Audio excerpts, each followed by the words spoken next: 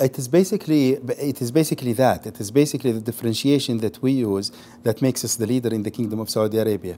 We are not necessarily the ones that are implementing all the huge programs in the kingdom, but we are implementing many huge projects in the kingdom. We have been engaged on, for instance, with Saudi Telecom on their deployment of all their data networks.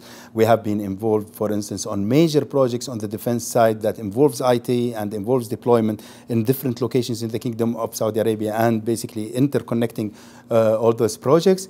And in the earlier stages, we have been significantly involved on basically looking at replacing many of the existing systems that utilize the radio spectrums that are used by GSM during the telecom liberalization time in KSA, when the kingdom was looking basically at putting licenses out and making sure we have multiple service providers. So AEC was engaged on major projects in terms of their implementations.